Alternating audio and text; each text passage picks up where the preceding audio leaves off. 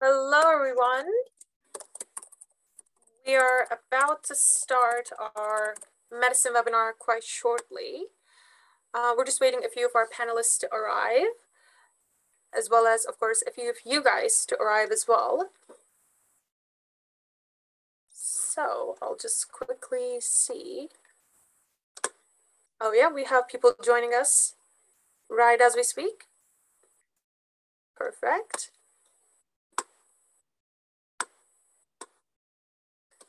Now, in the meantime, as we're waiting for our panelists to join in, along with our tutors, would everyone that are attending, can you guys share with me where you guys from in the chat? I'll just quickly see if the chat box is enabled. Yes, it should be.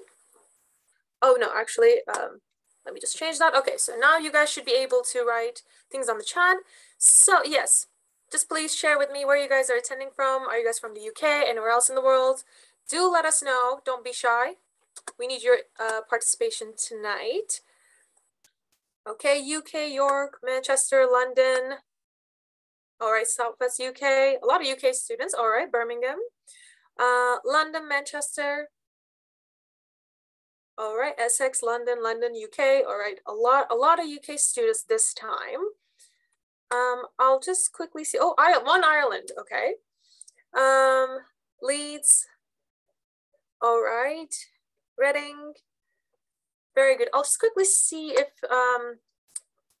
we have the presentation. 1 second. Now, just as a side note, everyone, if you have any questions throughout the webinar, please put them into the Q&A box instead of the chat box, because towards the end of the webinar, we will be having a Q&A session. So it will be very easy for us to go through all of your questions towards the end of the webinar.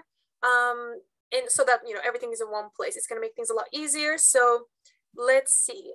Yep, now we have Paul. Paul, are you ready to share the slides? Can you hear me, Paul?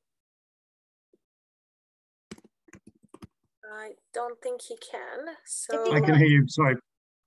Yeah, awesome. So can you please share the slides if you have them? Apologies for the late start there. Be right with you. All right. So while we are waiting, can you write to us in the chat what universities are you thinking of applying to? So write to us in the chat quickly, what universities are you thinking of applying to? And we'll get started very shortly. We've got quite a lot of you in here. So we've got somebody saying Oxford, UCL, Oxford or Cambridge, Cambridge, Imperial, Cambridge, a lot of Cambridge. Oxford, Imperial, Edinburgh, Queen's, King's, Cambridge, Oxford, potentially Bristol or Imperial, Keele, Cambridge, Imperial, UCL. A lot of, wow, fantastic. Okay, Barts, Leeds, QCL. Edinburgh and Bristol. Maya here, since everyone's considering Cambridge, apparently. Yeah, well, actually, you're basically completely in the right place, because we specialize in medicine and we specialize in Oxbridge. And Maya here, who Jansu is just about to introduce, is a Cambridge medic, and we've got an Oxford medic joining us later. So I think we've got some fantastic people. I'll hand over to Jansu. Thanks, Jansu. Okay, so again, welcome everyone. So as I mentioned before, but for those that have just joined to the webinar, if you have any questions, please put them in the Q&A box, and towards the end of the webinar, we will be having a Q&A session. So just to let you know. Okay, so shall we get to the introduction, Paul, for the next slide? Okay, so I just wanted to quickly introduce who we are. So, well, you're at the Oxbridge Formula. We've been running around 7 years. We specialize in Oxbridge applications along with medicine applications for pretty much every university. So on the left corner, also the lady that just spoke before me, she's our founder. Her name is Parul. She studied at Oxford herself. She studied maths there, graduated within top 5% of her year. And she was a teacher for a really long time, actually. And then she started the Oxbridge Formula to help students in a way to make, well, competitive applications to their universities. Then we have our lovely tutor, Maya, in the second hand. Maya, do you want to say hi? Hi, everyone. Maya is one of our tutors working with us. She's a Cambridge medic. So she prepared a really good presentation for you guys. And then on the third photo right here, we have Grace, who is our Oxford medic, let's say. She will be joining with us later on. And then we have Paul, who's our lead consultant. Paul, do you want to say hi? Hi, everybody. Quickly introduce yourself, please. Hi, I'm not a medic.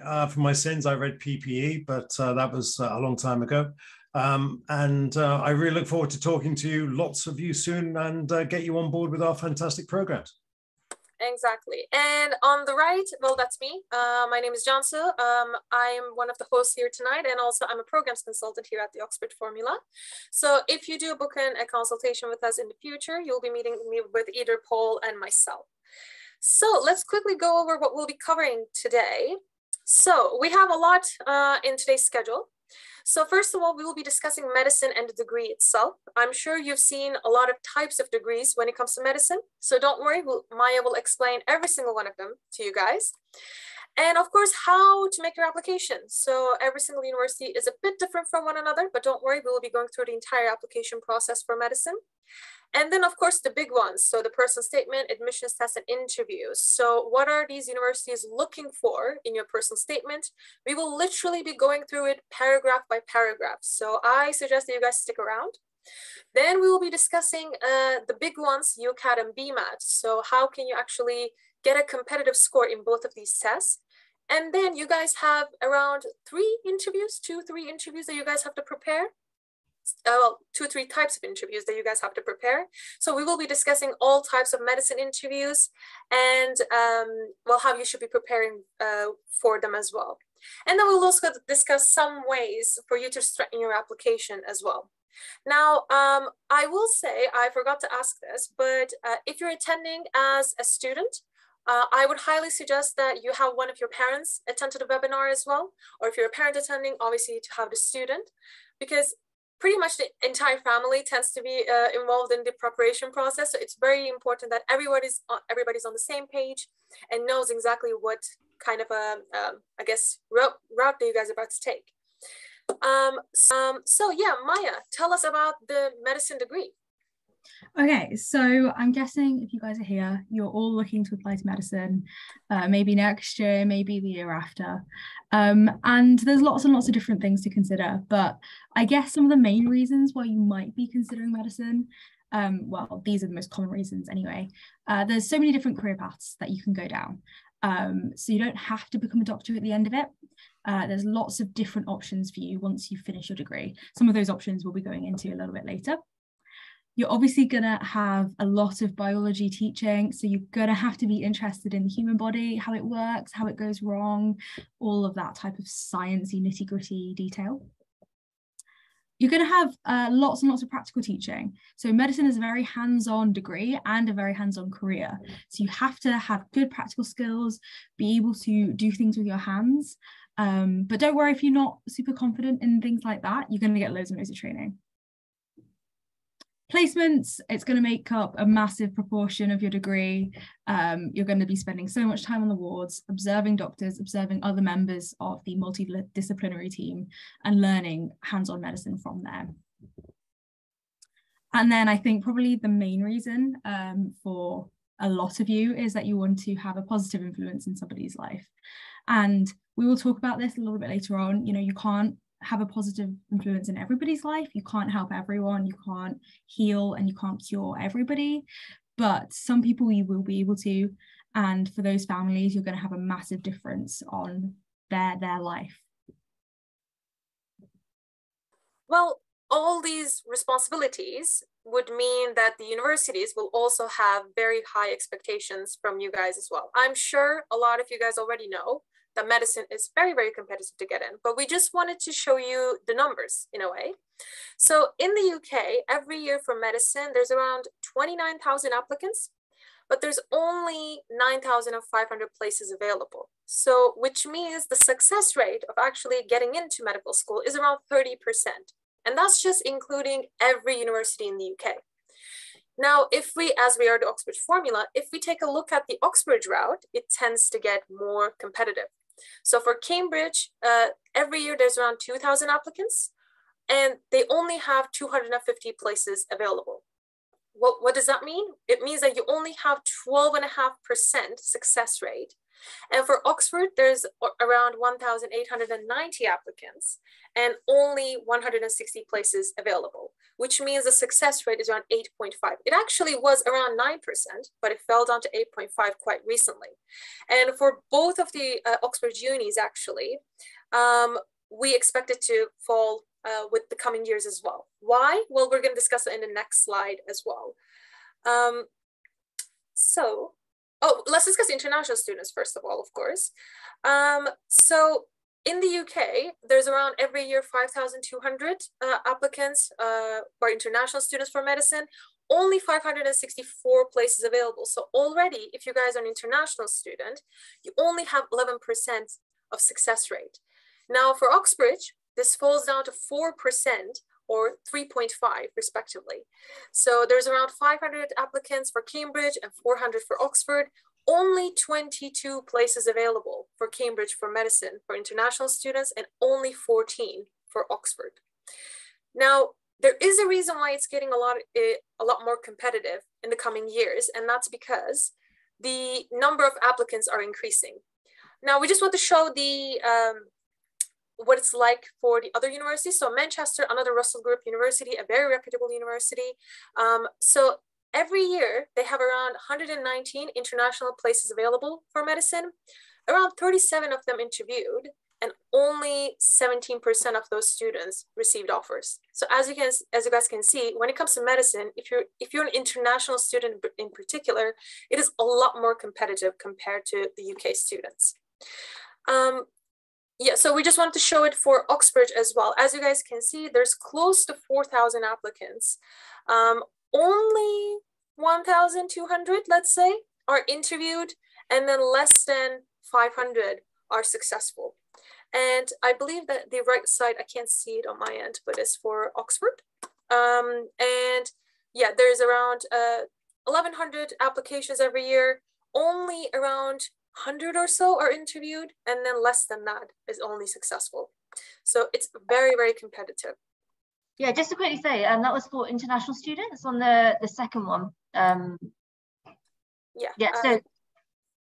at Oxford in general, it's a lot more competitive at international universities than it is from international countries than from the UK. And again, there is a reason why it's getting more and more competitive every year, is because in the next slide, you guys can see the number of applications increasing. So this is for Cambridge.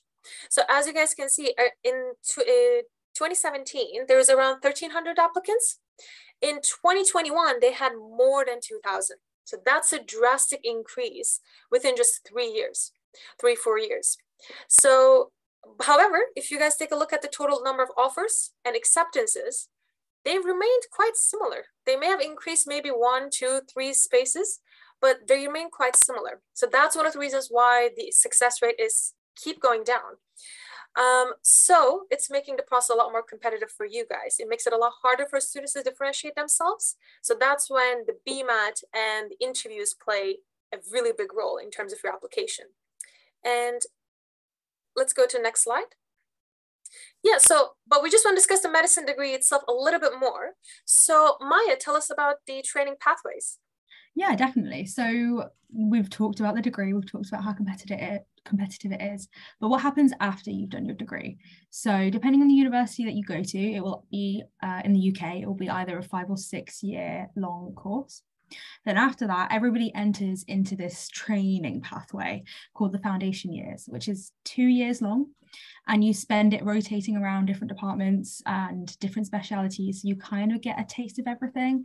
So some examples are on the screen. So for example, pediatrics or cardiology, for example. After that, you get to choose the specialty that you want to specialize in if you want to be a clinical doctor. So you choose, for example, you want to be a GP, you enter the GP training pathway, and depending on the choice that you take, this will be anywhere between 3 and 7 years long.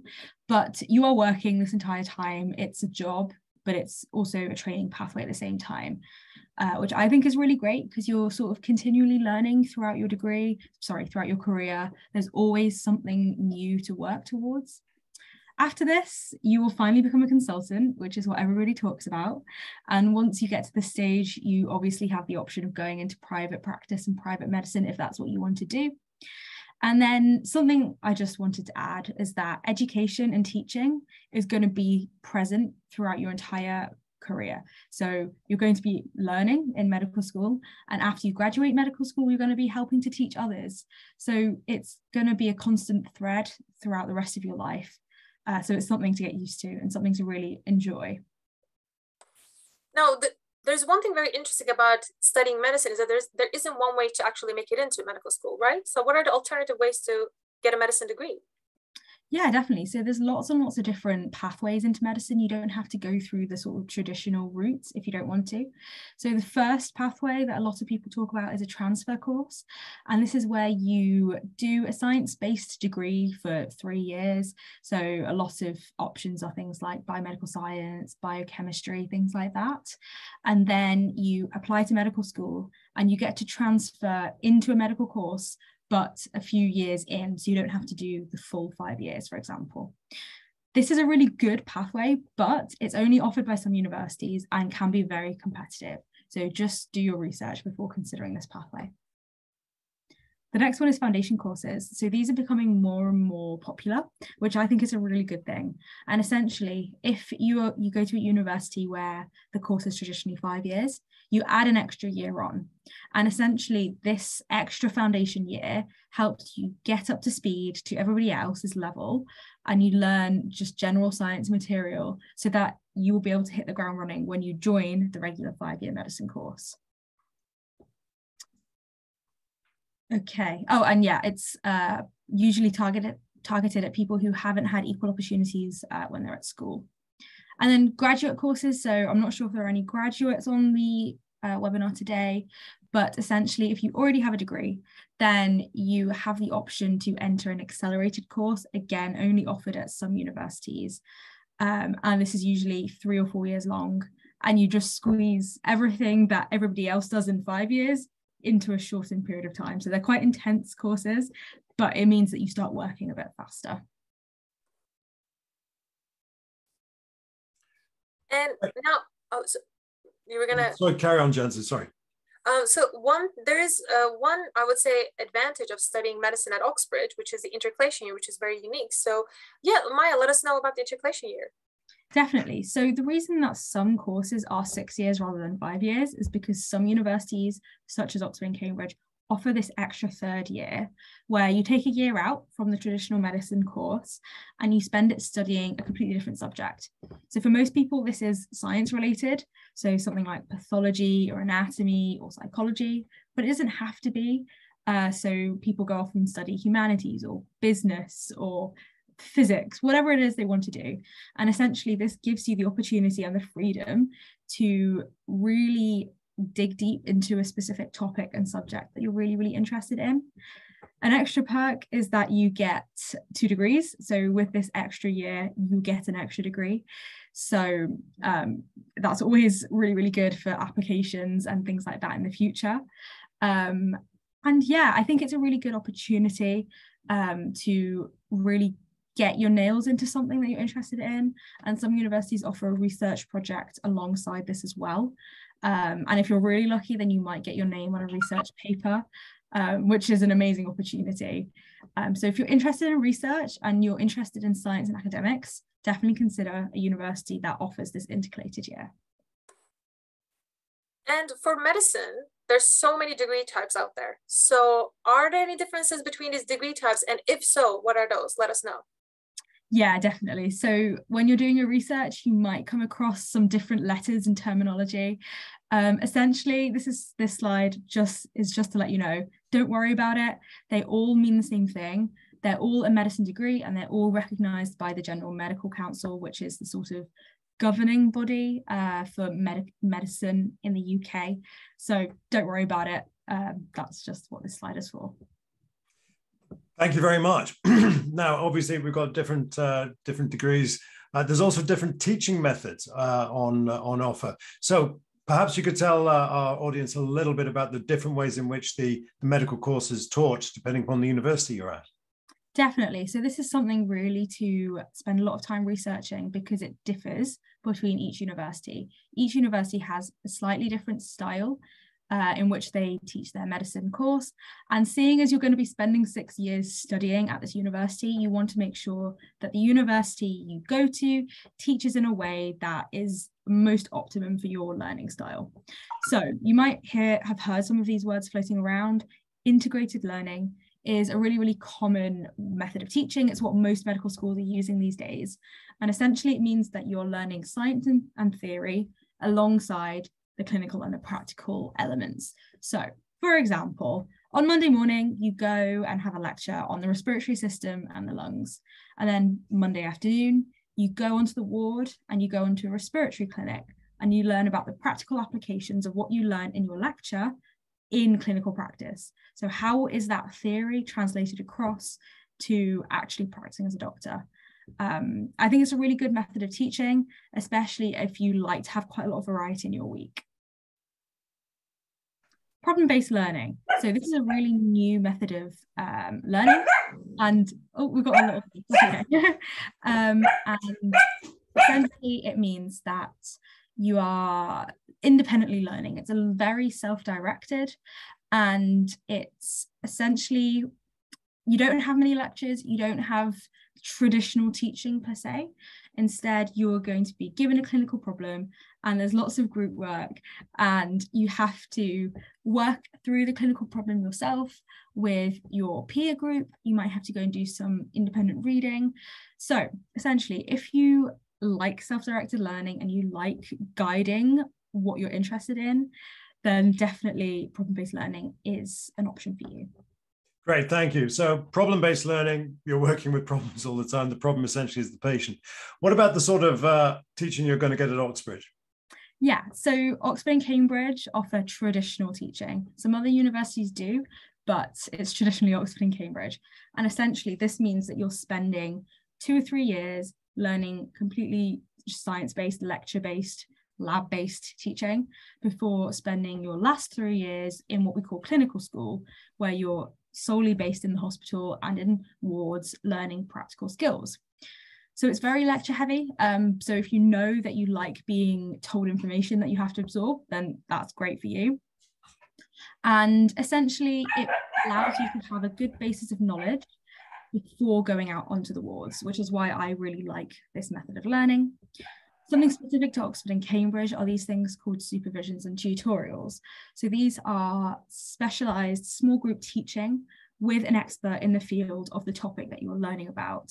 And you can go and write essays, ask them questions. They'll help you learn and understand the topic in even more detail. And these are a really, really good learning opportunity.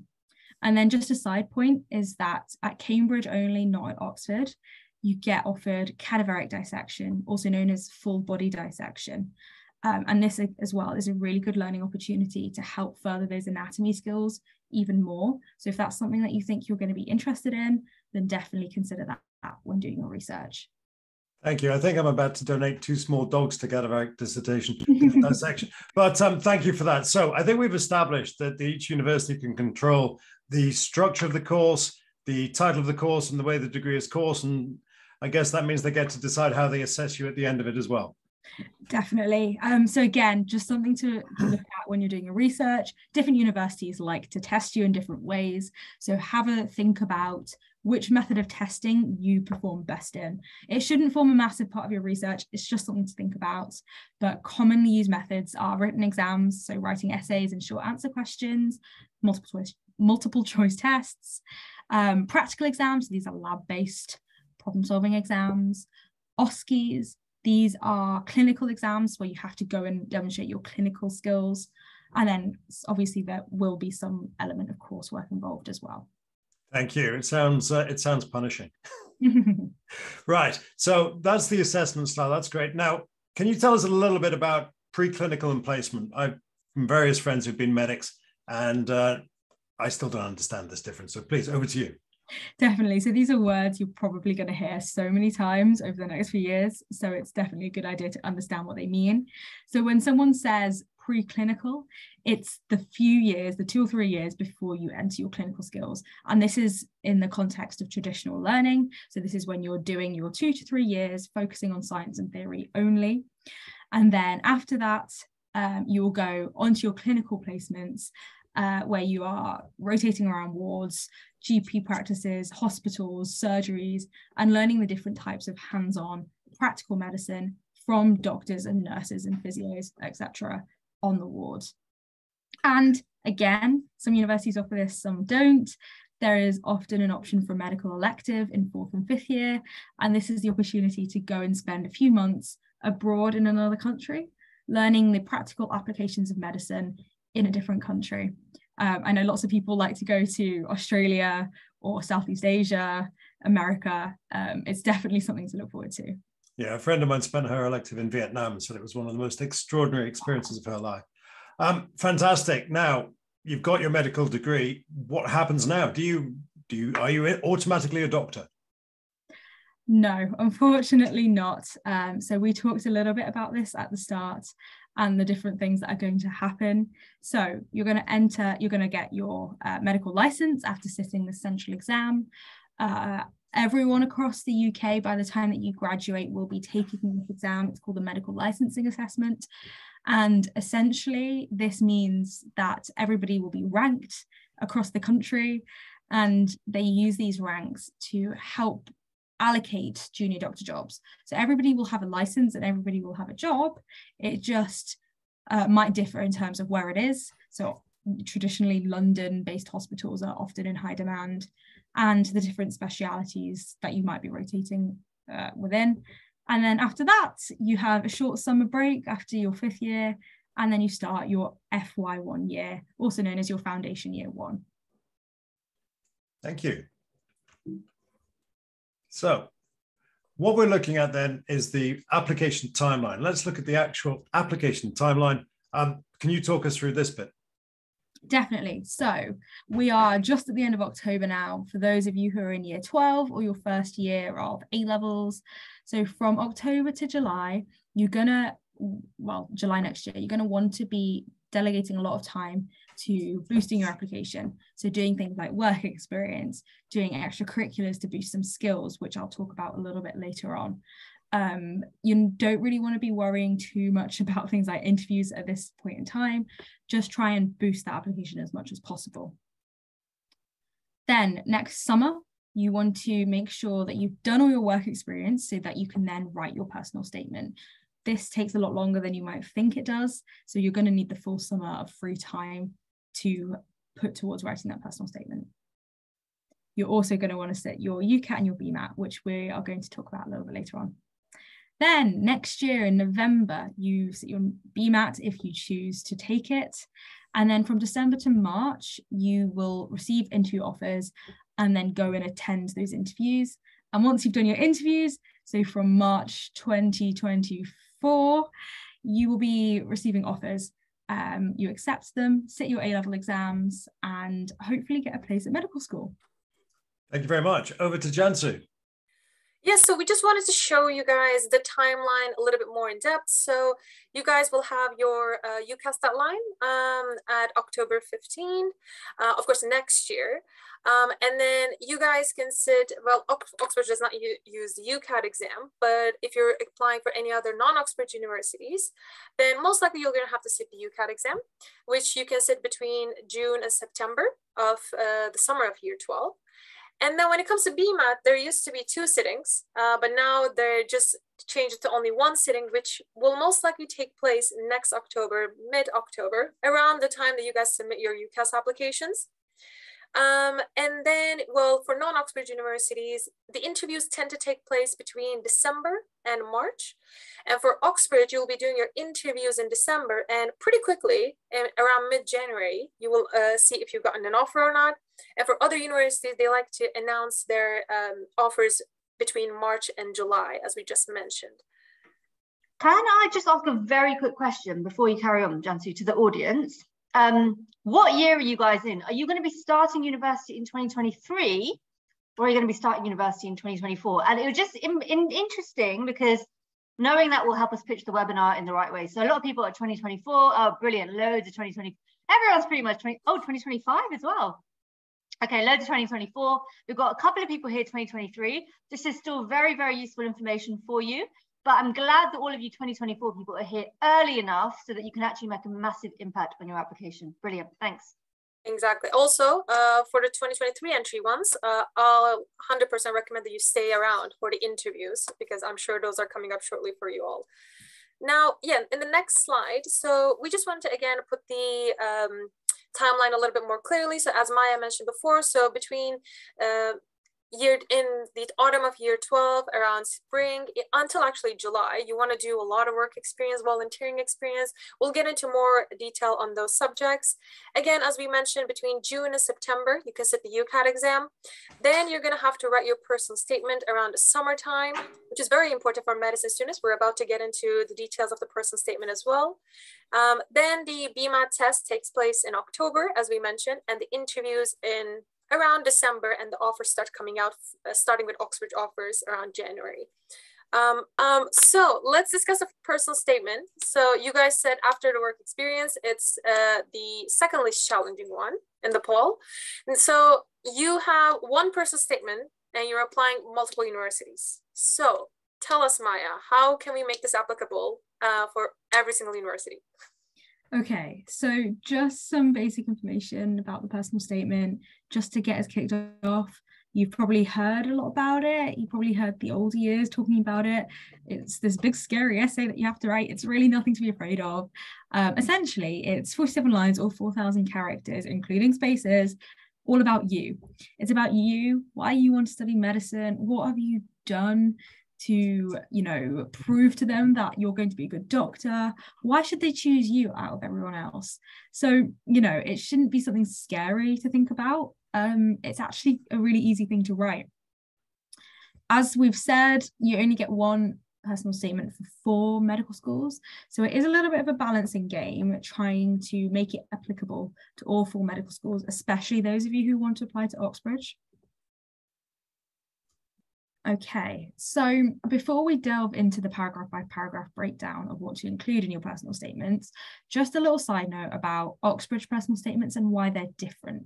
So Oxford and Cambridge are world-renowned research universities. They are well known for their high quality scientific teaching.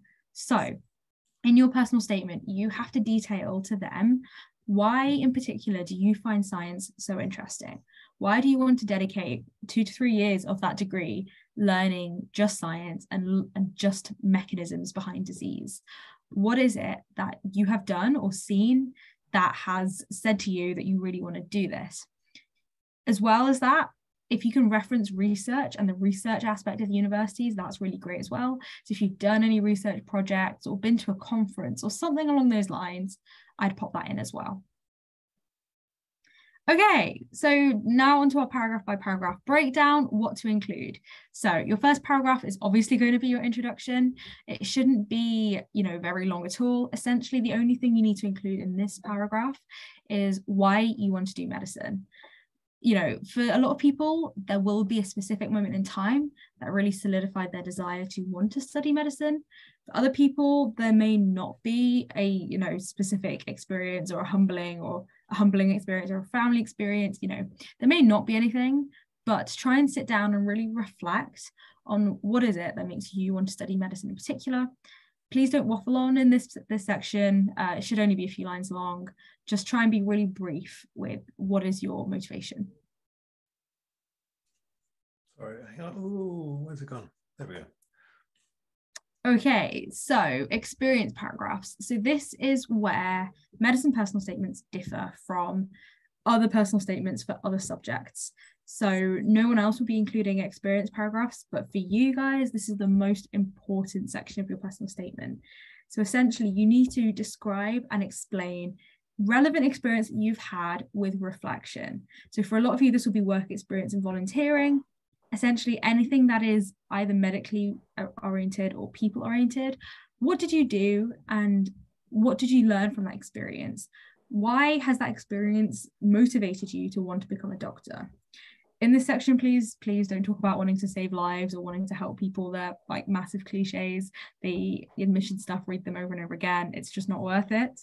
They're more interested in knowing what you learned from the people that you met and how are you a changed person because of the experiences that you had. Yeah, and you know, you just want to have to demonstrate understanding as a career of the whole as a whole in this section. Okay, the next paragraph is your supercurricular paragraph. And notice how I say supercurricular rather than extracurricular. And this paragraph is essentially going to list anything that you've done outside of your A-level curriculum that has given you skills or qualities that will make you a good doctor. So, for example, have you done any projects or been part of a research organization? Or have you been volunteering somewhere? Or have you been on a sports team? Anything along those lines. Sorry. And in that section, you want to include as much reflection as possible. So they're not really interested in what you did. It's more, what did you learn from those experiences?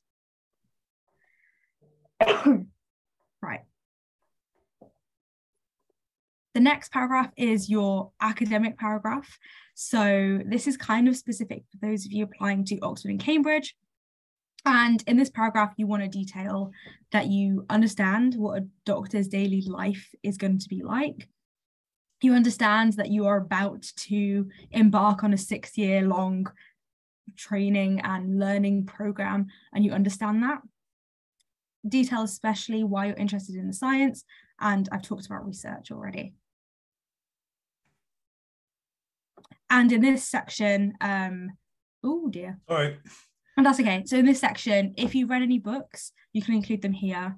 But I would say that it's not super necessary for medicine personal statements to read. Okay, and then your conclusion should be really, really short. You're probably running out of characters by this point. You just want to demonstrate maturity and understanding that what you're about to embark on is a life choice. It is a vocation. What are you going to contribute to the university, and why should the university pick you out of everybody else?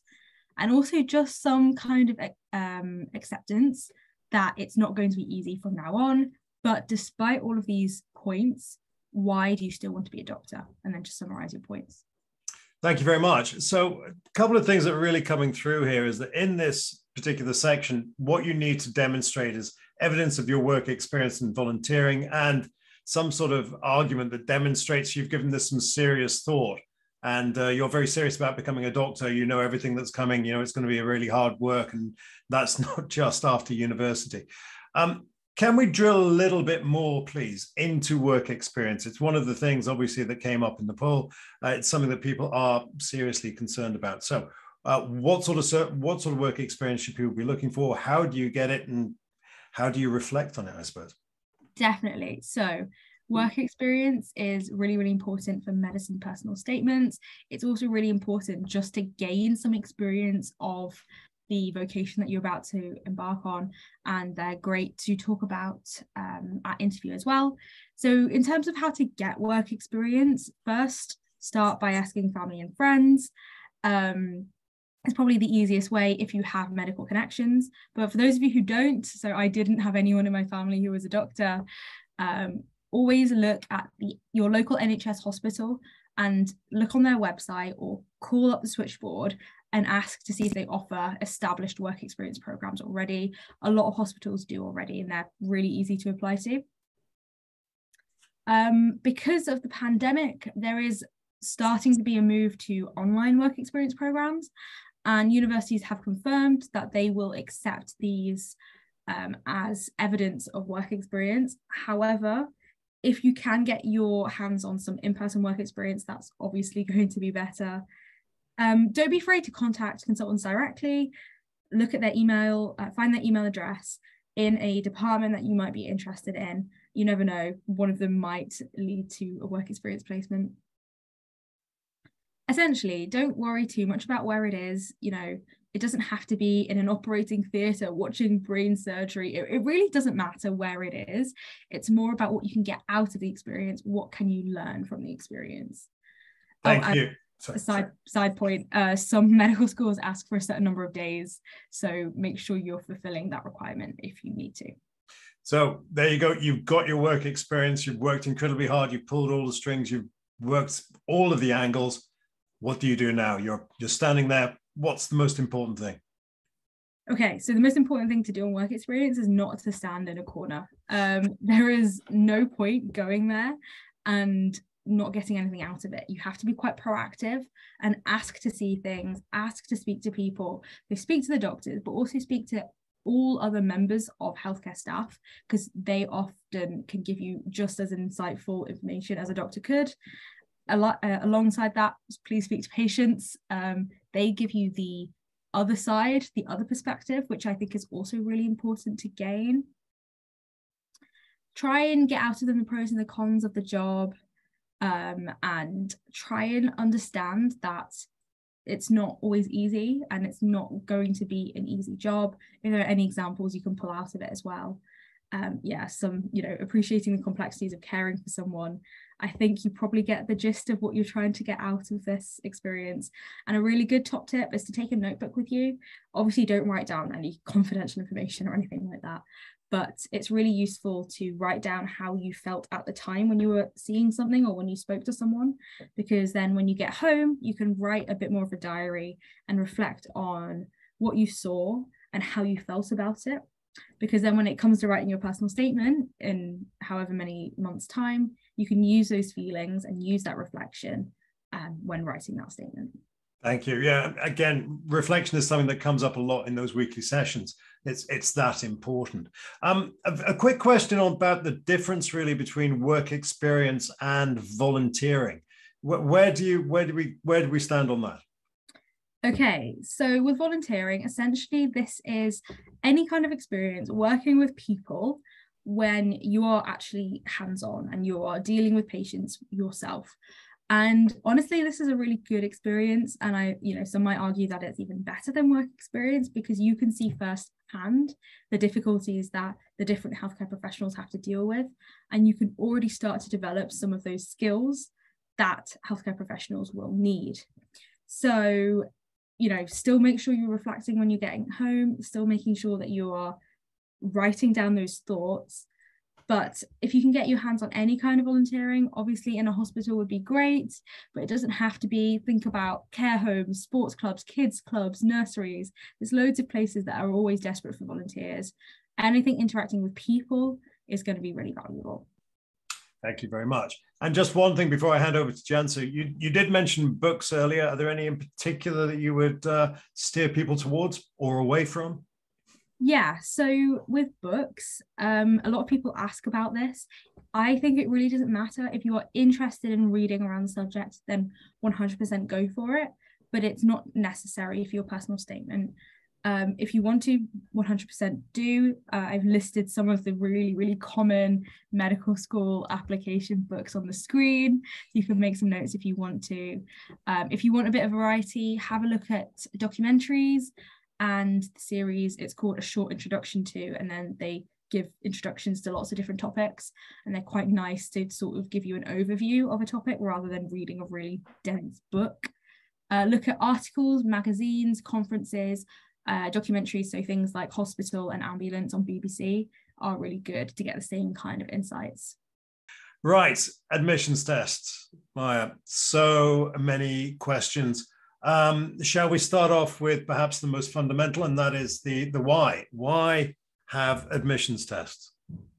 Okay, so medicine as a degree have admissions tests, which most of the subjects don't, because it adds an extra layer for the universities to distinguish between people. I think especially now, because of the pandemic, because GCSEs and A-levels are slightly skewed now, I think that doing well in your admissions assessments is going to mean that much more. They also test completely different skills to those that you're going to be using in your IBs or your A-levels. So you definitely have to prepare for them. It's not something you can just rock up to and just hope to do well. Great. Thank you very much. We've talked a lot about the BMAT and the UCAT. We haven't really explained the differences between them. So now would probably be a good time to tackle that. Definitely. So there's two admissions tests which are used for UK medical schools. Each university will use a different one. So you can see on the table below just some examples of different universities that use each test. For UCAT, there are a lot more universities. Most universities do use the UCAT. A select few, including Oxford and Cambridge, are using the BMAT at the moment. So traditionally, the UCAT is an aptitude test, whereas the BMAT is what's known as an academic aptitude test. So it's slightly more theory-based. And you can choose to take both or just one, depending on the choice of universities you're going to apply to. And with the UCAT, you can choose when you want to sit it because it's a computer-based exam. You take it in a driving test centre. Whereas when the BMAT has 2 sessions, I think next year most likely will only have 1 session anyway. And you go and you sit in person and you take it in a room full of people.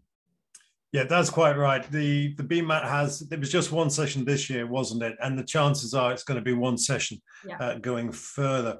Another thing about the UCAT is that the scoring system is notoriously complicated, I believe. Yeah, so the scoring system likes to change year on year, but essentially all you need to know is that you'll get your results immediately because it's computerized. And each university has different kinds of requirements for the different scores. The BMAT, so this year it was November 2nd, and different universities, so for example, Oxford may have cutoff scores. So just bear those in mind when doing your preparation and doing your practice papers in terms of what types of scores you want to be aiming for. Right. So yeah, we were talking about the UCAT there. I got a little ahead of myself. A little bit more detail, please, about the UCAT, if you don't mind. Okay, so the UCAT is an exam. It's 2 hours long. It's a multiple choice test. It has 5 sections: verbal reasoning, decision making, quantitative reasoning, abstract reasoning, and situational judgment. So I think you can tell from the names that each section tests something completely different. As I've said, you take it in a driving test centre and you're scored between 300 and 900 points for each section based on how many you get right. And this will contribute to a final score, which then puts you into percentiles. So it's probably easiest to work in percentiles.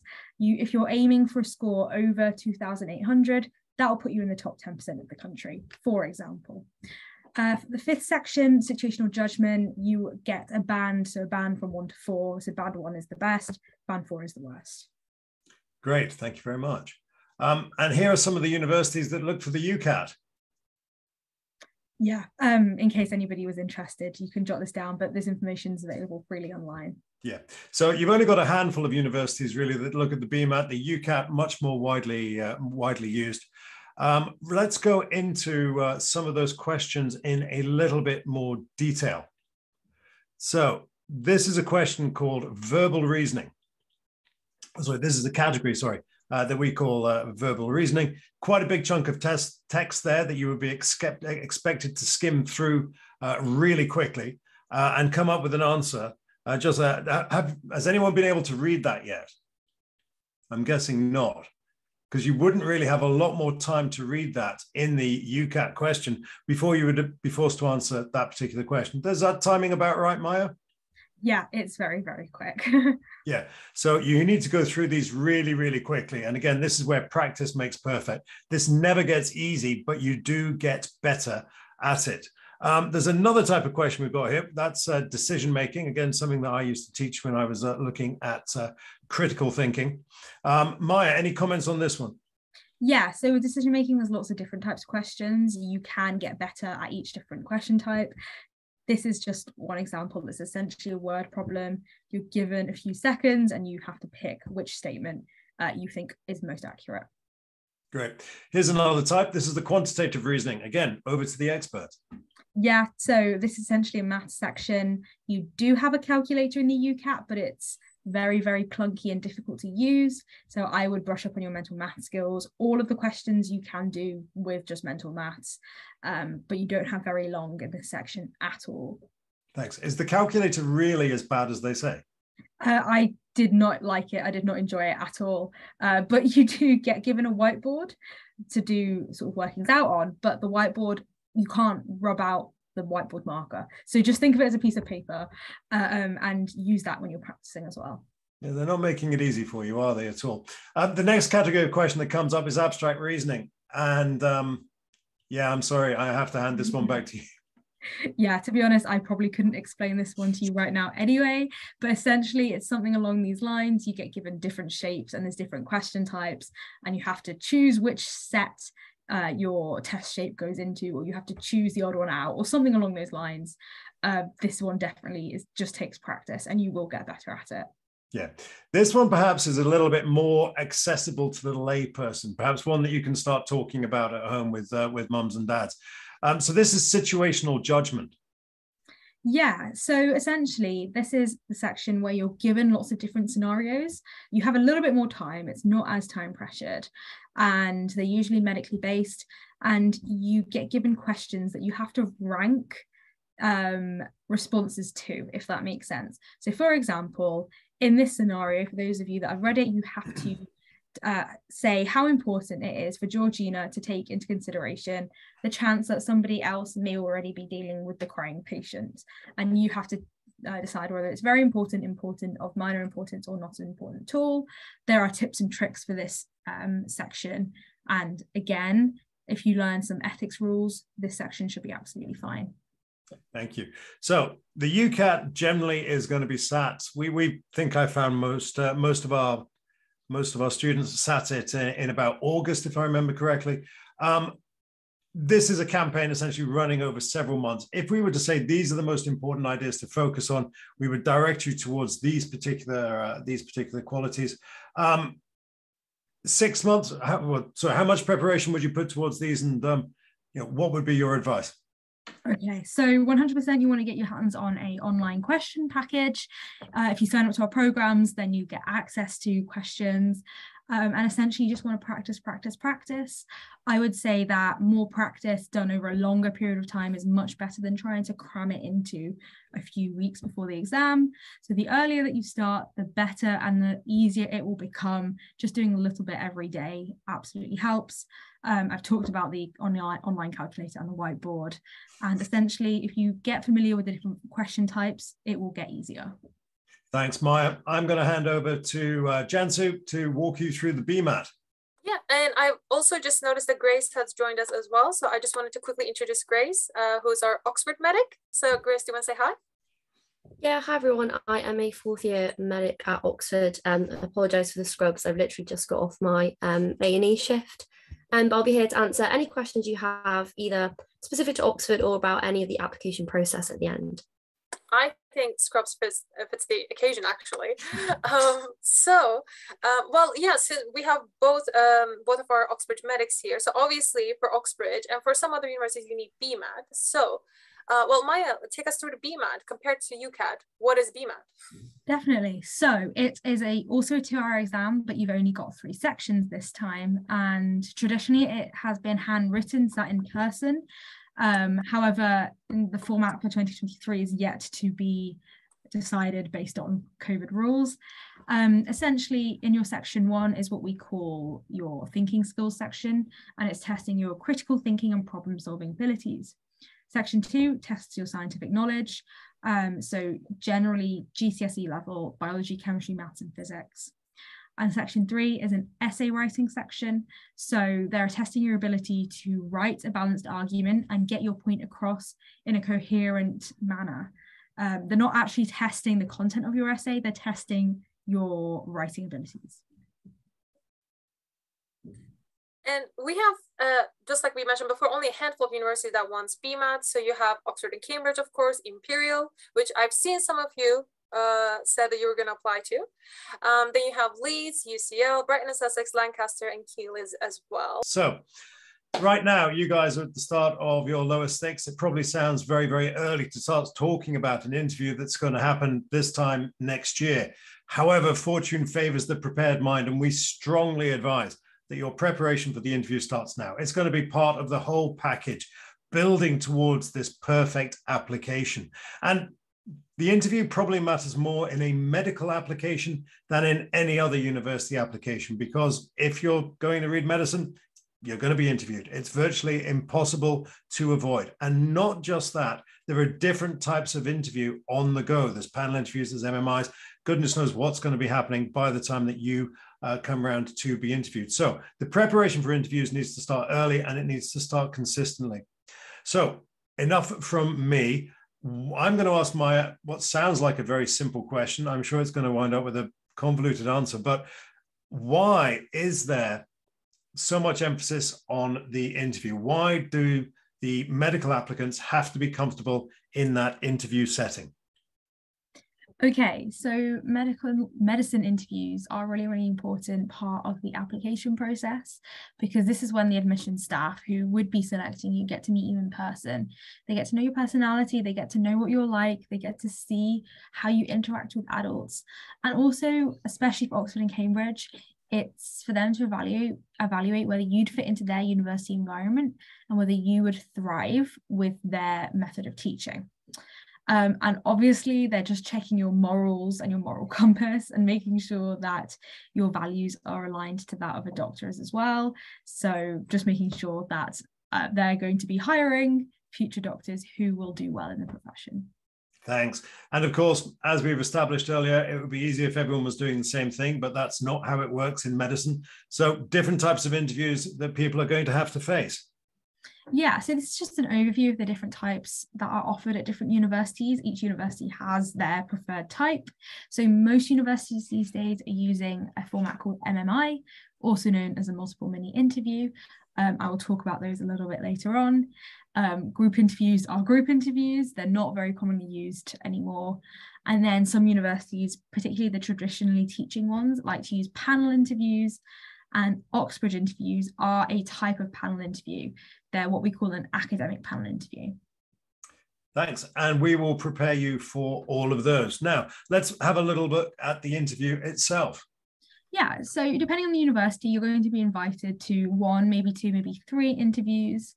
And as we said, they're checking to see how you would respond to a scenario that could be posed as a doctor. They're also going to be testing your basic ethical knowledge and making sure that your morals and values are correct and that you would respond to certain ethical situations in the way that the UK would expect a doctor to. You will also be asked to use your past experiences to prove that you have the skills or are in the process of developing skills that you will need as a future doctor. Thank you. And as I said earlier, everyone's coming at it from different angles. They're trying to get different little bits of information out of you. The non-Oxbridge ones will go down the skill focus, the role play, whereas there seems to be more of an emphasis really on the scientific and the problem solving on the Oxbridge side. Is that fair? Yes. So with the Oxford interviews, I think I'll talk about them a little bit later on, but they're much more academic focused. All the other interview types aren't academic at all. So we'll go through some of the differences. Great. So again, these are the type of things that are going to get chucked at you in those interviews. Yeah, so for your Oxford interviews, these are your academic panel ones. So it is panel style, but instead of being asked questions one-on-one, such as why do you want to be a doctor, you're going to be asked academic questions. So these are problem solving, based on biology, chemistry, physics and maths, usually at BMAT level. But essentially, they're looking to see how you tackle new information. They're looking to see how you take on new information and whether you can use your prior knowledge to answer the question that's in front of you. Quite often, you're not going to know the answer. So it's important to think out loud in these interviews because they're interested in your thought process. A few exciting points is that your interviewers are probably going to be your future teachers, and you get to interview in the college that you're applying to, which is always a really exciting experience. Great. And here are some of the skills that they're expecting you to demonstrate while you're on your feet, while you're being chucked all of these incredibly hard questions, while you're being asked to reflect on your journey. I don't know, is there any there that's more important than another? I don't think so. I think it's important to have experiences that prove that you've got all of these skills. So this is what you should be working towards from now until next summer, well, actually throughout your entire application process, to be honest. You want to make sure that you have evidence that you have all of these skills. And if possible, can you link it to things that you saw on work experience? Can you link it to examples of doctors in action that you saw, and therefore prove to those interviewers why these skills are really important? Most of your interview questions that are non-Oxbridge are going to be focused around this skill set and asking you how you developed skill X, what have you done to develop skill Y, that type of thing. Obviously, we just discussed what the interviews are, but you have to prepare for them in order to get your place. So walk us through, guys. So how do we prepare for these interviews? Okay, so I think the easiest way to kind of lay it all out in front of you is to list all the experiences that you've had and then reflect on them. And in our workshops, we go through in a lot more detail how to reflect, but essentially it's about what you learned, what you felt, what you gained from it, and therefore how you're going to change going forward. You want to make sure that you've covered that entire skill set that we talked about a few slides ago. I think it's also really important to have some basic knowledge of things like the NHS structure, the history of the NHS, basic ethics. There is kind of just a guideline that all doctors in the UK have to adhere to. And also at the time of your interview, please keep up to date with any current news stories or like hot topics in the media, because they're really, really great to show your kind of appreciation for the subject and wider reading. Also be able to talk about yourself and do it in a concise way. You know, a lot of these interviews are timed, so you don't have much time. For example, in those MMI interviews, you have to speak for a set amount of time and then move on. And then for MMIs as well, you may or may not be asked to do a role play. And this is with an actor who is probably posing as a patient. And you'll be given a scenario and you have to kind of just act with them and act in a way that a doctor would. So practice with these is most definitely really, really useful. Just grab a group of friends together and give yourself some scenarios. Okay. And tips and tricks of how to do well as well.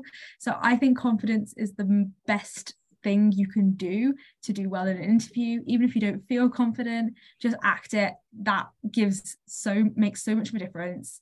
You know, speak to people around you, shake the interviewer's hand if they offer it, maintain eye contact, you know, don't stare at the floor or the table, making sure you have good posture. And that goes for if you have online interviews as well.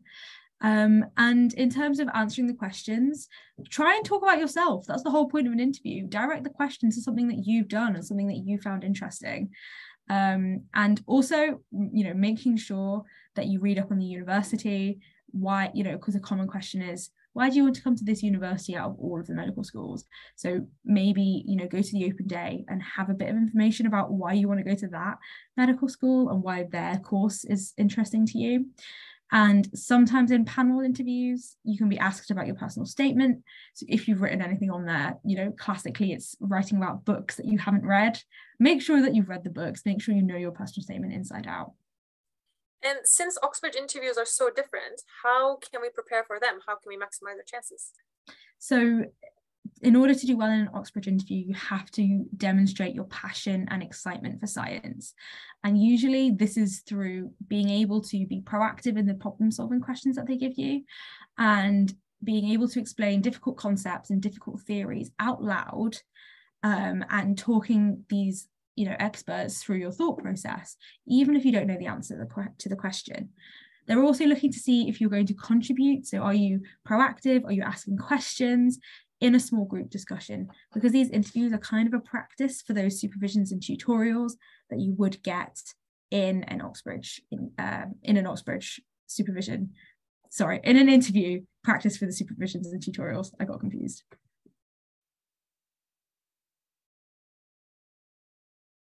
Okay, and then again, in terms of just more preparation, making sure that you actually do enjoy science. Don't apply for Oxford and Cambridge if you're not willing to commit yourself to 2 or 3 years of scientific learning. Potentially have a few topics up your sleeve that you've researched in further depth. Maybe you've done a research project in a particular topic of your interest. You know, some topics, some colleges allow you to submit topics in advance that you want to talk about. So just being prepared, reading around the subject and trying to push your A-level knowledge a bit further up until degree level will really help you. And then these are just some examples of common MMI interview questions. Interview questions are really freely available online, but you can see that they're more geared around skills and experience rather than academics.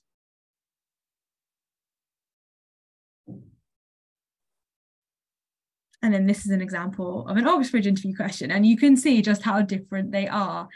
So for example, you could be given the genetic pedigree on the right-hand side and just told to discuss what you can see in the diagram. And that's the only prompt you're given. And this is going to form the basis of your 30-minute interview. And you can see just how many layers that there are going to be added onto this. You're going to throw something out there, they will latch onto it and push you in a certain direction. They might give you more diagrams. So for example, given a diagram of a chromosome and said, describe the locus shown by this chromosome.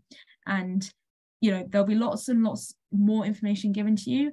And essentially they're just testing to see how well you can absorb that extra information and how well you take it on and how well you can integrate it with the knowledge that you already have.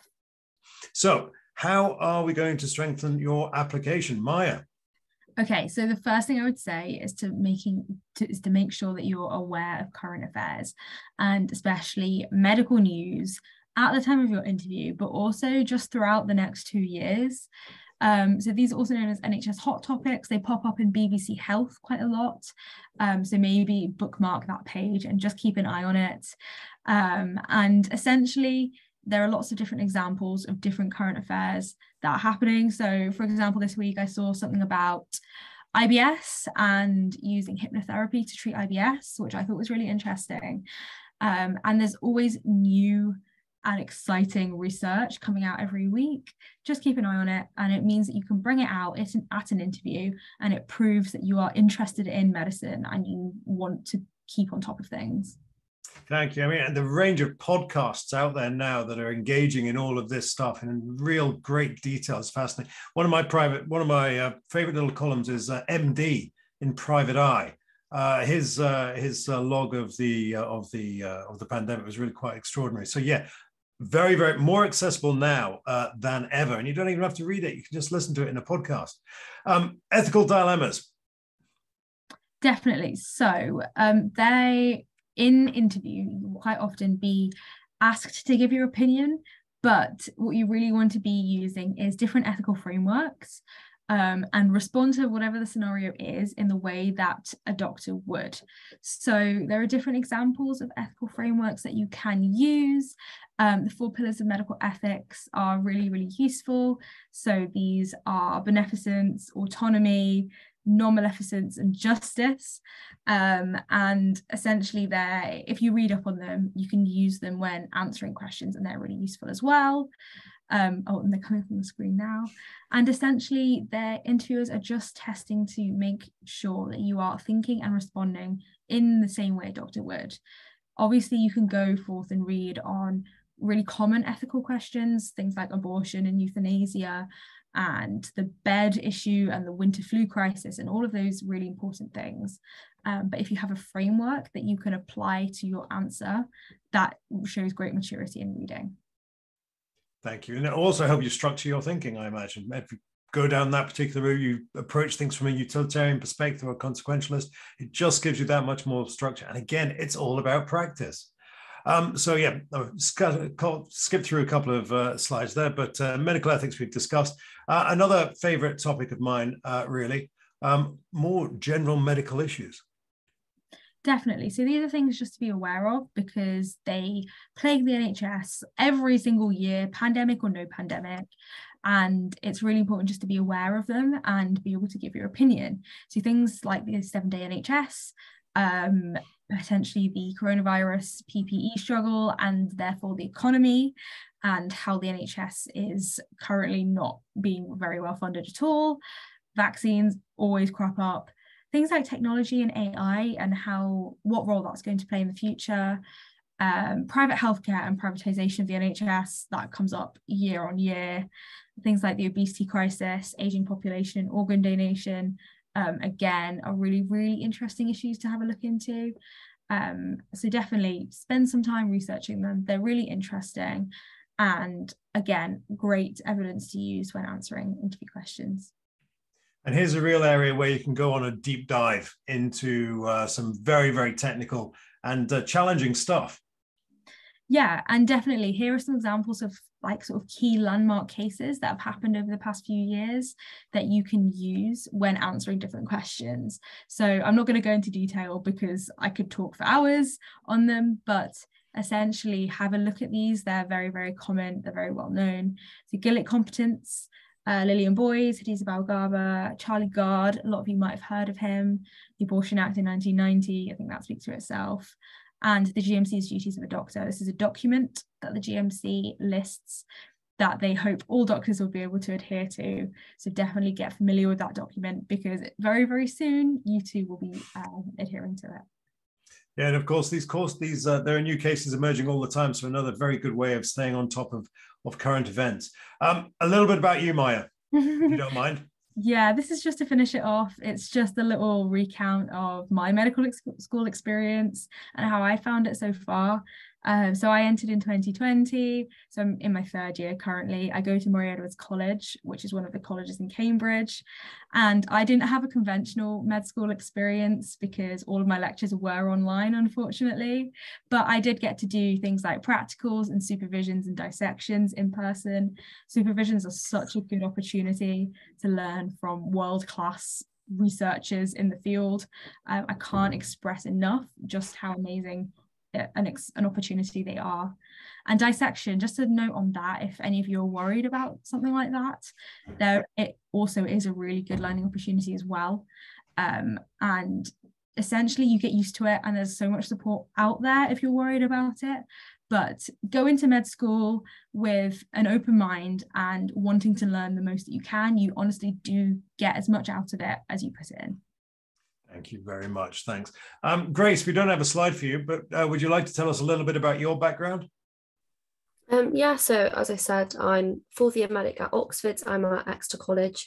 I started just before the pandemic hit, so I had about one normal term, but also had quite a lot of things online, but now I'm back to being full on in the ward. So I promise you, even with all that science, there is like a sort of light at the end of the tunnel. I guess May will be in her intercalation year. So I've also just graduated with a BA in medical sciences with a specialism in neuroscience. So that's one of the really good things about going to Oxbridge, and a lot of other medical schools offer it as well, is that you can intercalate and then you get to spend a year doing something slightly different, which is something that I really enjoyed. Well, again, thank you so much for coming along, still in your scrubs. You must be absolutely shattered. Is now the right time or the wrong time to ask you about Oxbridge life? Well, fatigue is kind of, you get used to it. But no, I really, really loved it. I think you get a large amount of variety. It's very different to anything I've ever done before. I come from Manchester, so Oxbridge is very much a bubble, but I'm very lucky to have experienced it. So I really like it because I think having a collegiate system just makes you feel more at home. The universities are very big places. I live in a little village near Manchester. I basically know everybody. I can go to the local shop and I bump into people I know.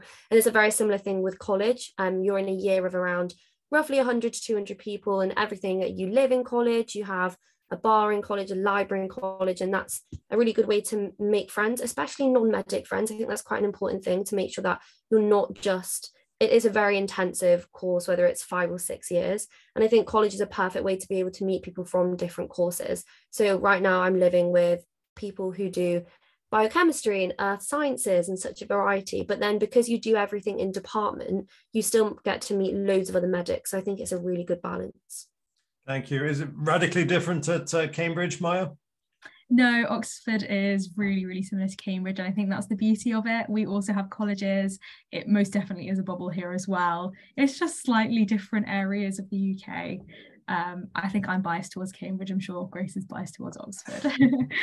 I'm sure we all have our biases, but how does it compare to what you thought it was going to be like? I think nothing really ever prepares you for going to university. There's so many different things you've got to juggle all by yourself all at once. But I think what I wanted to say here was to just make the most of it. You know, societies and social life and world-class education, you've worked so hard to get to that point. So just make the most of it and enjoy every minute of it. Thank you very much. And any advice that you wish you'd be in a position to give yourself, give your younger self, sorry? I think just knowing that it's going to be a lot of work and it's not going to be easy, but if you work hard, it most definitely is manageable and is a really, really rewarding degree. I love my degree. It's really interesting. I like doing the work. So I think that goes back to making sure you absolutely do want to do medicine and become a doctor. I think Grace will be able to speak about the clinical side of things. Yeah, I think the clinical side of things is a lot more like every other university. It's not as specific to Oxbridge. It's like you would get if you went to Manchester or Sheffield. I think one thing I would like to say in terms of just the general sort of Oxbridge experiences, I didn't realise how many brilliant people you would meet. Every lecturer I have is somebody who's written the textbook that is used in every single university for it. I was sat next to Catherine Green yesterday, the woman who made the Oxford AstraZeneca vaccine, and it's just incredible to be able to ask her questions. I was able to present my dissertation to her, and just to be able to speak to people like that is, you weirdly get used to it, but every now and again I have to pinch myself and be like, wow, these are people who get OBEs and like are on the news. Like, it's insane. Fantastic. Thank you so much. Here's another comment from one of our students. The medicine bridging course has really helped me gain confidence. Yeah, you're going into this thing. It's a massive ordeal. Everyone who's doing this is the very best in their school, best in their class. And so your confidence really matters. You might take a bit of a hit when things get hard, but you know, we work with you, get you better all the time and build up that confidence. So even when the questions, even when we don't get the questions right away in the course, the tutor always pushes us so we still develop the right thought processes. So yes, you win or you learn. Here we go. I love the medicine bridging course because I enjoy science and it goes into a lot more detail than at school. It adds to my motivation because it's like a sneak peek of what you would learn at medical school. So yeah, it's a bit of a fast forward into what's coming there. Sometimes all the steps of applying for medicine can be quite tiring, but the course helps me come back to what I really love about it and why I'm applying at all. So yeah, it is a draining process. It's a long and testing process designed to identify the truly excellent when everybody else is really good. Great. And I think we're at the Q&A session. So we're going to break for the Q&A. One last chance then to scan that QR code. Actually, we're going to keep the QR code up. So I think we can start answering questions while you guys are filling the form. So Grace, let's start with you. So somebody asked, would you still have to go through foundation year even if you didn't want to become a clinical doctor? So this would be post-university, and that is very much dependent on what you want to go into. If you never want to practice medicine ever, then you do not need to do foundation years 1 and 2. But I wouldn't get bogged down into all the details right now. It is good to think about. Medicine is, whilst a lot of people think you only have one career option, the amount of skills you get taught in a medical degree is insanity. We get taught about having to work under pressure. I don't think there's any other thing having to save someone's life really quickly is the most high pressure environment you could be in. So a lot of my friends actually are considering going off and going into medical law and going into medical consultancy, and medicine is not going to shoehorn you down a particular career path. If you want to go and do research after, then you don't have to do foundation year 1 and 2. I would recommend it, because if you've done the 5 or 6 years of medical school, why not do 2 more, and then you can take years out after that. And also foundation years 1 and 2, there are certain circumstances where you can actually do it over 4 years and do it part-time, for example, you know, if you've got a child or certain things. But I wouldn't get too bogged down in the detail then and there. The main thing is just being able to get into medicine in the first place. It is incredibly competitive.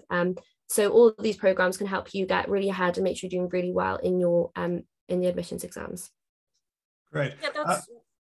Sorry, no, thank you. sorry, Jansu. We've got a few questions coming through about the UCAT and the BMAT. Somebody asking if you can retake it. Well, the short answer is if you go on one of our courses, you shouldn't have to.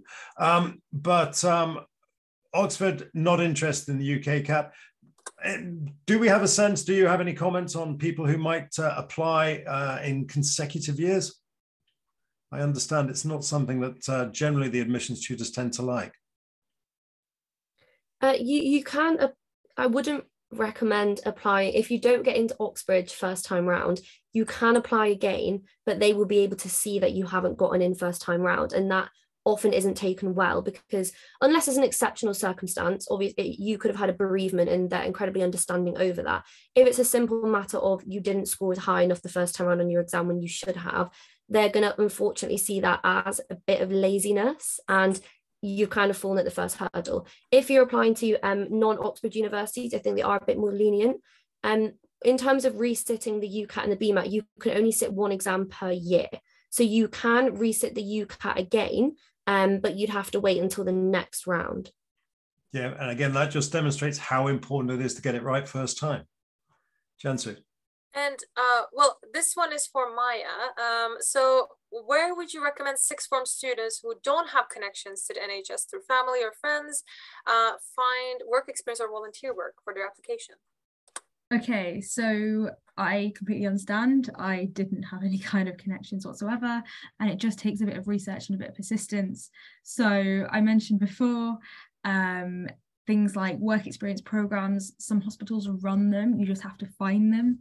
Online work experience, again, a quick Google should bring things up. Volunteering, everyone always wants volunteers. You shouldn't struggle in finding volunteer work. Hospitals always want volunteers on their children's wards or on their elderly wards. There's loads and loads of places you can volunteer, even volunteering in a nursery or a care home or a school. Anything where it's people-based will be useful. I hope that helps. And somebody else asks, is it okay if I only have volunteering experience and minimal to none work experience? What would you say to that, Grace? Very dependent on where that volunteering experience is. If that volunteering experience has been in a hospital, then you've probably picked up the same skills as you would, if not more, from doing work experience. And also it depends on where you're applying. If you're wanting to apply to Oxbridge, I would try and get at least 3 or 4 days in some research area. I did research in AstraZeneca. I was in AstraZeneca for a week. I also went to a different lab for a week, as well as doing 6 months in a care home and 2 weeks in a hospital.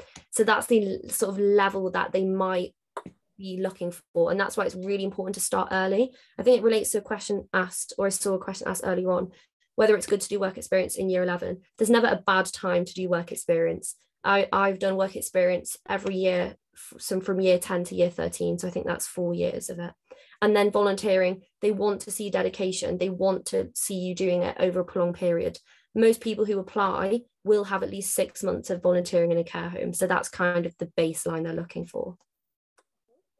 Thank you. I think there's a question here about mini courses. I guess that's something along the lines of a MOOC. Do the admissions tutors like to see evidence of MOOCs? Is that something that's going to strengthen an application when it's going through? And does it matter where it comes from? Yeah, I think anything where you are sort of furthering your knowledge and demonstrating your scientific enthusiasm is great. It doesn't really matter the format in which that comes from. I think if you can demonstrate that you have gone above and beyond your A-level syllabus and you are trying to learn something that's of a level higher than you're doing in school, and then you can use that in your interviews and or in your personal statement, I think that would be the most beneficial thing for you. And does it make a difference if you have 3 versus 4 A-levels? What would you say, Grace? Not really. I only did 3, but I only did 3 because I was only allowed to do 3. So universities will not. The reason why they only require 3 is because there are where some schools will only give you 3. If it's a choice, personally, if I was to give you advice, I'd say do 3 and be able to spend the time you would be doing 4 and extra doing like our programs and doing BMAT and UCAT help. That would be most useful. And there is no requirement to do 4. And my best advice would be to do 3 and excel in those 3. Get your A stars and so on and so forth. But again, if you are doing 4, the universities will still see that as, they're not going to see that as a bad thing. They won't be like, oh, I'm panicking, I'm now doing 4. At the end of the day, you're going to be getting more skills from that, but they're not going to discriminate against you if you have 3. Great. A quick question on college choice. Does college choice matter at all? Is that something that people should be stressing about? No, I don't think so. I think it's dependent. I can't speak for Oxford. For Cambridge, everyone gets the same teaching. For medicine, the teaching is centralised. So you will be doing all your lectures and practicals with the entire year group across all the different colleges. The only thing that differs is the supervisions, but they're small group teaching and you still get great opportunities whichever college you go to. The only things that differ between the colleges are things like the accommodation and the distance from the centre to town. So things like that matter, which for a lot of people they do. That's the only thing I would be thinking about, but not in terms of the teaching. Somebody asked, are GCSEs really important, especially if you're aiming for a very competitive university like potentially Oxbridge Imperial? I would definitely say so. And let's see. So, well, somebody also asked, when would you recommend start preparing for UCAT and BMAT? Well, we are having this webinar right now, and our courses are starting in the second week of November for year 12 students. So we would always recommend that you start as early as possible, because again, it makes things easier on your part as the student. So let's see, would you say doing an EPQ will help with section 3 in the BMAT, and will it be useful as I have to decide if I want to do it? So what would you guys say? I'd say not too much for section 3. It's not going to disadvantage you. I think an EPQ is very good to show you've got research interest, which would be good to talk about in your personal statement, particularly if you're thinking of applying to a research heavy university, so Oxbridge or London.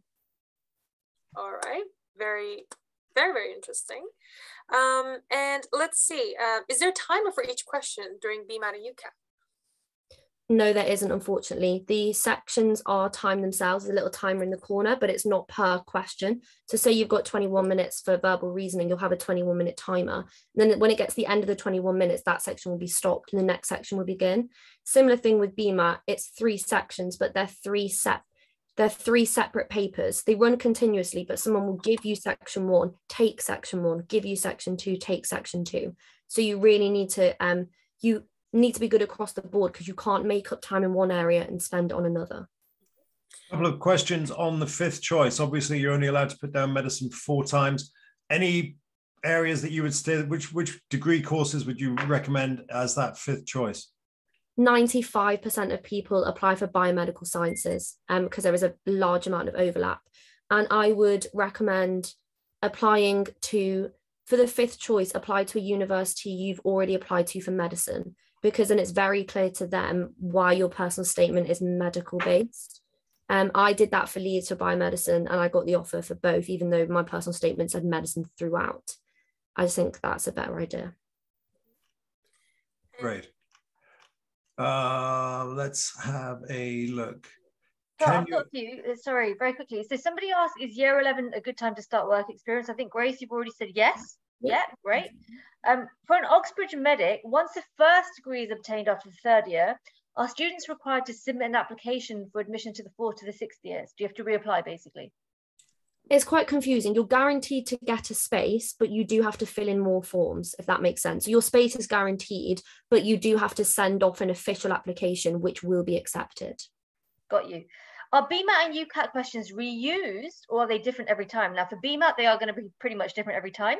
For UCAT, like, it is computerized, but I'm pretty sure, like, there's such a huge bank that you wouldn't really receive the same question again. And if you did it again, it would be the next year, and yeah, it's unlikely. Do we have a YouTube channel that goes through BMAT or UCAT questions? Well, what we do have is a huge bank of video resources. And they aren't on YouTube, I'm afraid, because we've got literally thousands of them. But it is something that's available as part of our program. So now is an ideal opportunity to remind you to get that QR code scanned if you would like access to that bank. In terms of the price of the program, we do have a variety of different price points to our program.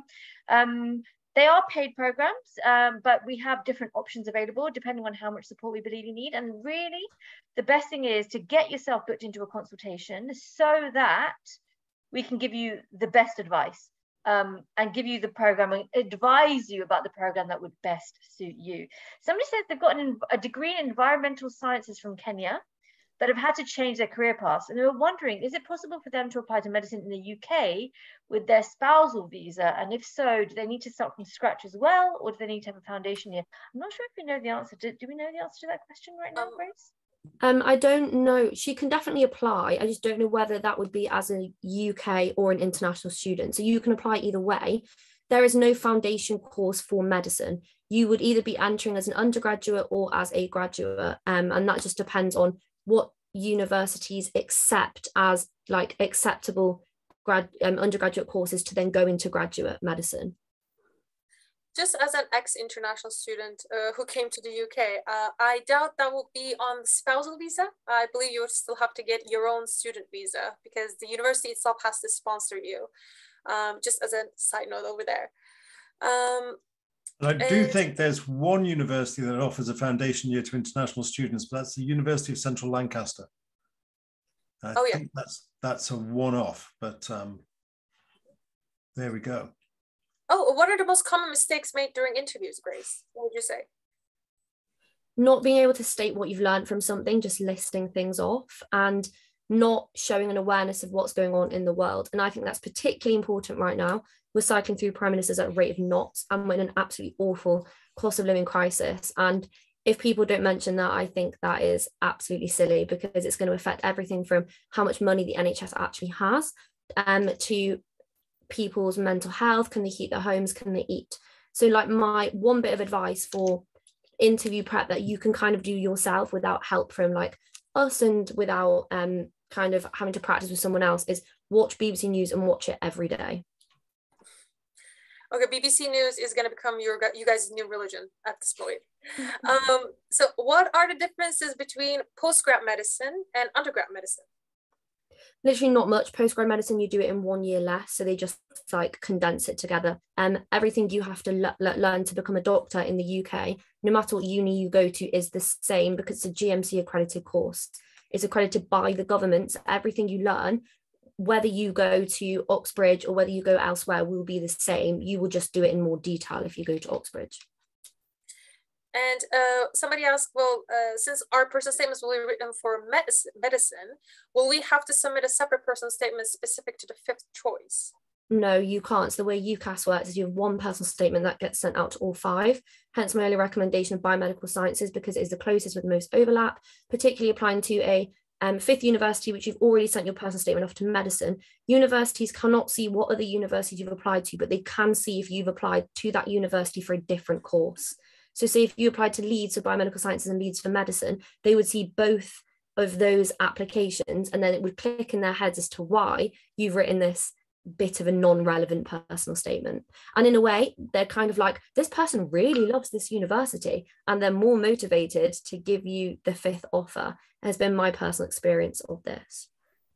And what are some misconceptions about medicine or studying medicine that you think that medicine students should be aware of, or potential medicine students should be aware of? My misconception when coming to Oxbridge was all degrees would do the same amount of work, and that definitely was absolutely abolished from Freshers Week. I had 2 essays that I had to complete during Freshers, and the workload has been on a very high level since I've gotten here.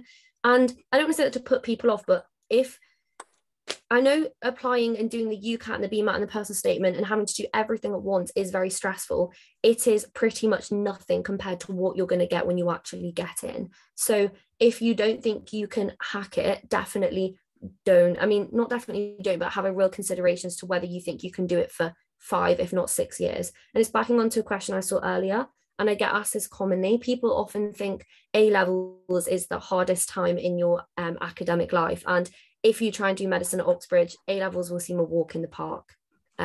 So that's just something to consider. There's a question just popped up there towards the end, which I'm going to feel because it's something I've done, a mistake of which I'm guilty. What is your advice if they ask you about a current issue or a topic that you don't know much about in an interview? For the love of everything holy in this world, just admit it. Don't try to bluff. Do not try to bluff, because you will be found out and it will all go spectacularly wrong from there.